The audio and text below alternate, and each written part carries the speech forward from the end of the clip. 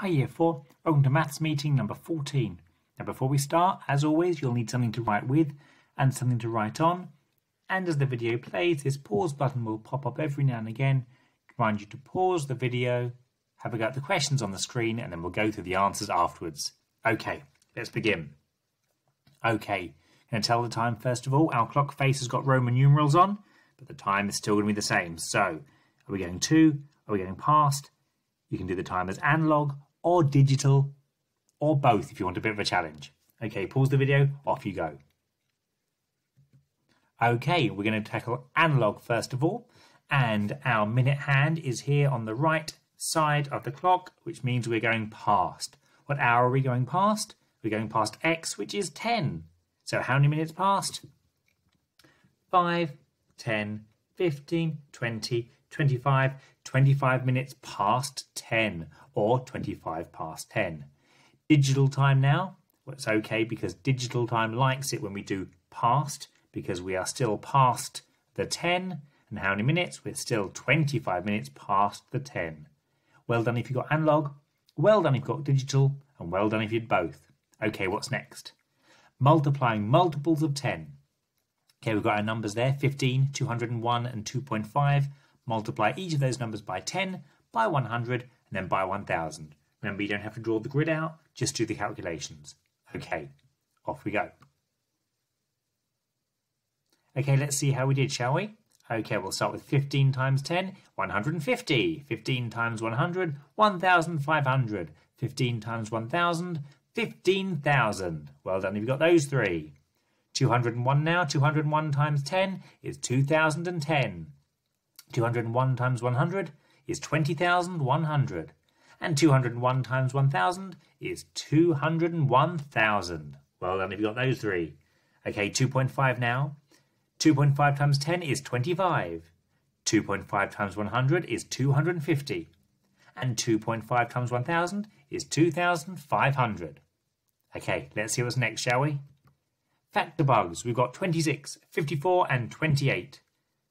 I want you to write down the factors of each of those three numbers now. Okay, let's see, shall we? Remember, every number has 1 and itself as factors. So 26 has got 1 and 26. It's also got 2 and 13. 2 multiplied by 13 is 26. 54 has got 1 and 54. It's also got 2 and 27. 3 and 18. 6 and 9. Well done if you got those ones correct. Okay, 28 now. As always, 28 has got 1 and 28, 2 and 14, 4 and 7. Well done if you've got all those factors for all three of those numbers. Okay, rounding now to the nearest 100. I want everyone to join in the rhyme nice and loud. Look to your hundreds. Look to the right. 1, 2, 3, 4, round down to the 100 that came before. 5, 6, 7, 8, 9, round up to the next 100 on the number line. Were you singing nice and loud? Excellent, I bet you were. Okay, today we're going to be rounding 293 to the nearest 100. Okay, 293 to the nearest 100. Pause the video and have a go now. Okay, let's see, shall we? 293 round to the nearest 100. Well, we need to think what multiples of 100 is 293 between? It's between 200 and 300. When we're rounding 293, our hundreds column, we need to look at our tens column to tell us if we're rounding up or down. There's a 9 in our tens column there. Now 200 and 300, halfway between there is 250. 293 should go there. We can already straight away see which multiple of 100 we're closest to. We're closest to 300. So 293 rounded to the nearest 100 is 300. Well done if you got that one correct. Okay, fact families now. We've got pairs of fact families. This calculation will help us with this calculation. Fill in all those missing numbers now. Okay, let's make a start, shall we? 2 multiplied by 3 is 6. So what multiplied by 3 is 60? 20 multiplied by 3 is 60. 3 multiplied by 7 now. 3 multiplied by 7 is 21. So 3 times what is 210? 3 times 70. 3 multiplied by 9 is 27. 30 multiplied by what is 270? 30 multiplied by 9. 6 multiplied by 8 is 48. 6 multiplied by what makes 480? 6 multiplied by 80. Well done if you got those ones correct. Okay, let's see what's next. Addison wants us to add those two numbers, 924 and 199, using the most efficient method. Okay, pause the video and use the most efficient method to add those numbers now. Okay, what method did you use? Hopefully you used this method, 199. Well, that's so close to 200, isn't it? Let's add 1 to make that 924 plus 200.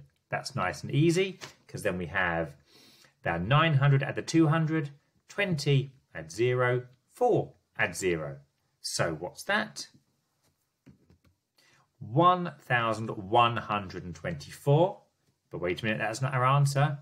We added 1 too many. We've got to take 1 away, haven't we? So our final answer, 924 plus 199 is 1,123. Okay, we've got a black line on the screen now, a black line on the screen, and I want you to measure it. Use that ruler to measure the black line. Off you go. Okay, let's see. That's the start. So let's count in centimetres. No, we're just 1 millimetre away from our nice round centimetre here. 1 millimetre away. 1 centimetre, 2 centimetres, 3 centimetres, 4 centimetres. And how many millimetres? I think we can see there, can't we? Just 1 little millimetre there. So that means that we've got 4 centimetres and 1 millimetre. Or we could write that as 41 millimetres. Or we could write it as 4 whole centimetres, 0.1, 4.1 centimetres.